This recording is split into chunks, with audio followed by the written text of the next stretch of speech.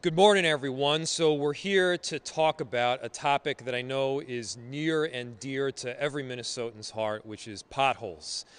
We have already experienced the 8th snowiest winter in history, and we're still moving up the ladder. There's a good chance we're going to crack into the top 5 by the time it's all said and done. We've already had 80 inches of snow this winter. And when you have that amount of snow, and when you have the freeze-thaw cycles that we've seen, when you have the freezing rain, when you have the runoff that freezes and then melts again, it does wreak havoc on our roads and on our infrastructure. And that is why we've now entered pothole season officially. The good news is that we've got a plan. I have directed Director Margaret Kelliher and her whole public works team to try to move as quickly as possible with as many crews as possible with additional overtime hours and weekend hours to make sure we are filling as many of the potholes as we can while we wait for a permanent fix. Now, here's also the reality of the situation is that I'm asking you to be a bit patient. Because we can't go through the full street reconstruction or the mill and overlay or fill these potholes on a permanent basis until we know that the freeze-thaw cycle is finished. And that's not going to happen for another couple of weeks. So again, we can't move entirely down the permanent route until we know that the freeze-thaw cycle is complete. That would, in fact, be the opposite of what we were looking for in terms of the streets. So in the meantime, what we're adding is this asphalt gravel mixture to all of these potholes. Now, is this the best long-term solution? No, it's not. But it will fill the holes during this interim period of time while we wait for that freeze-thaw cycle to get complete and before we have some of these permanent fixes in place. To give you an idea what it's like, if you think of smearing cream cheese on a really hot bagel, some of it sticks and some of it doesn't. It'll get us through these next several weeks here while we wait till the freeze-thaw cycle finishes, and then we're on to the next patch. So what we're asking all of you to do here now is one, if you see a public works crew out there, and they're going to be out there in droves, again, we're going to authorize a pretty substantial allocation for overtime, for weekend hours, and for additional crews to be out there doing this work. Make sure you thank them. Make sure you say thank you. Second, be patient. And third, call 311, letting us know where these potholes are, how serious, how big they are. If you can get a picture and send it in, that all helps us better help you. And so that's the direction we're going right now. We really appreciate everyone as we move through this pothole season and then into construction season here in Minneapolis. But I'll tell you, we got a plan and we'll be on the right track. And with that, I want to hand it over to our leader of this whole effort and initiative and Director Margaret Kelliher. Well, thanks, Mayor, and thank you for coming today. Margaret Kelliher, Director of Public Works. As the mayor said, we are out there already filling potholes. We are going to continue to fill potholes. The temporary patch that the mayor mentioned, which is cold patch, the truck behind us carries both. It would carry both a cold patch, and when the plant is up and running for hot patch, it'll carry that as well. We're going to do about 250 tons of cold patch this year, and that has started. But as the mayor mentioned, the issue is cold patch is more porous. It still allows water through, and with the freeze-thaw cycle, often those filled potholes will pop up again. And so it's kind of a repeated process until we can get the hot patch in our hands. The hot patch comes to us from a plant in St. Paul, and that is not open yet. The permanent patching of potholes, we will be filling over 200 potholes a day, and so that process is the hot patch, it's compacting the hot patch, and making sure that it stays down.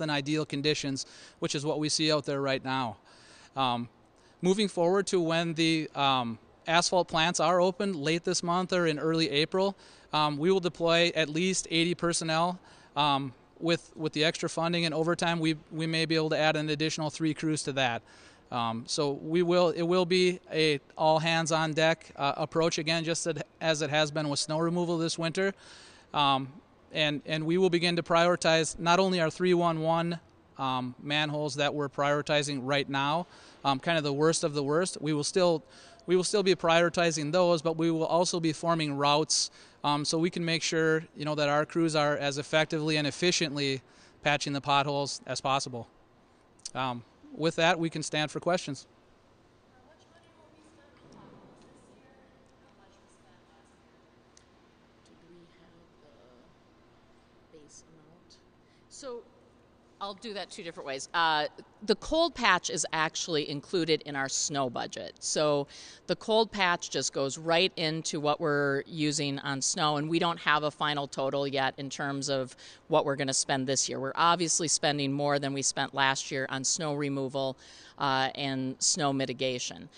On potholes, typically we're spending between $1.3 and $1.5 million on street repairs, which are the type of street repair that is more reactive. So a pothole is a reactive street repair. We're going out there, we're fixing it. So we'll probably add to that an additional $1 million this year.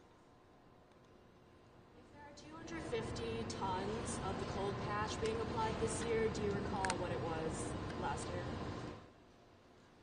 We don't have the exact tons of what we put in last year, but I can get you those numbers, but we do know that we're probably at 80% a greater number than what we were at this time last year. So as we said, typically where we don't start patching much in January, we've used a good, we used a good part of our patching material starting in January this winter. What is the plant in St. Paul that isn't open yet? Pardon? What is the plant in St. Paul that isn't open yet where you need to get your materials? So the St. Paul asphalt plant is usually one of the first plants that opens up in the spring. There are other asphalt plants around the metro as well, but it seems like historically that plant opens first and is the one that a lot of the area cities go to get their hot mix from. So I wouldn't say it's atypical that they're not open yet. It's typically open right around the 1st of April, just because of the weather that's needed to produce the hot mix. Hot patch mixture is? Like, how long does it last? Yeah, the hot patch mixture is fairly resilient and will stick for quite a while. I mean, it could last for up to even a couple of years. It's not, but the cold patch usually doesn't make it through the season, and sometimes doesn't even make it through a couple of weeks. So that's why we have to go back and do the two-step process on that. Freeze-thaw cycles, that sort of thing, become more common nationwide. Is there any discussion, studies, et cetera, happening at the city level as far as alternative types of pavement other than asphalt? Are there drainage studies, anything that's less susceptible to the freeze-thaw cycles?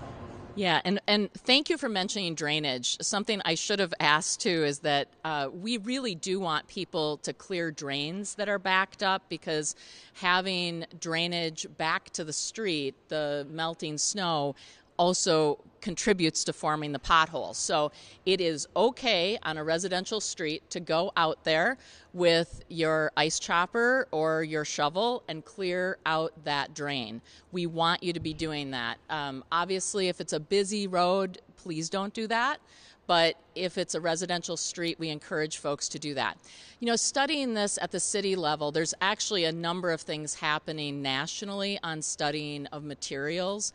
And I do know from my experience at MnDOT, the MnDOT has a research program that they fund both with the University of Minnesota and other universities around the country looking at these very things, because we all face the similar problem, whether it's state, county, city. We are all having this issue. And so studying what other materials may be effective is something that's happening.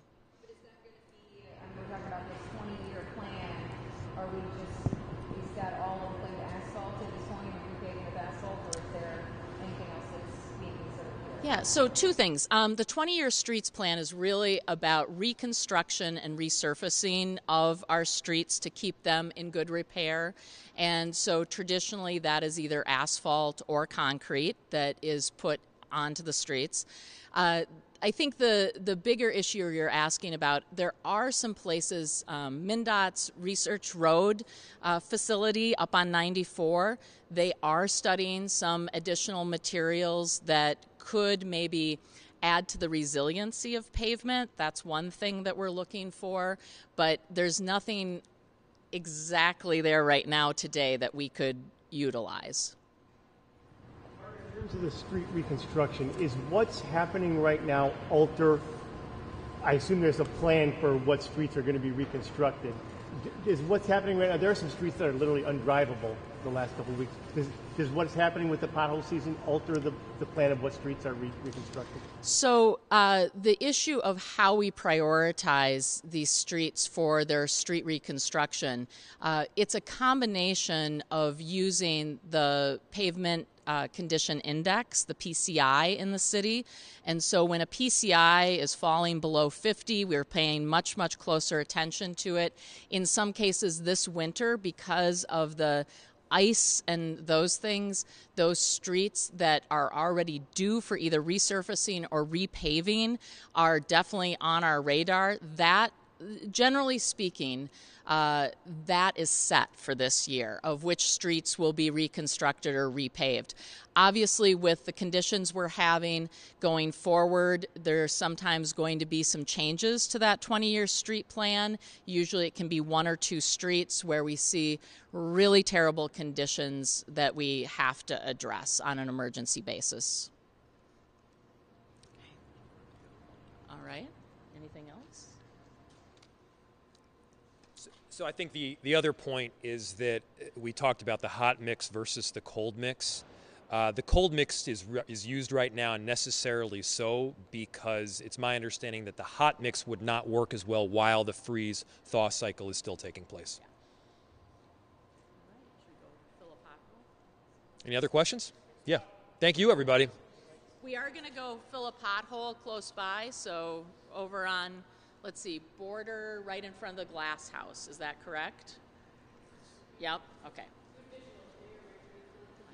All right. Let's do it. Okay. Thank you. Thank you. All right. Thank you. Yep.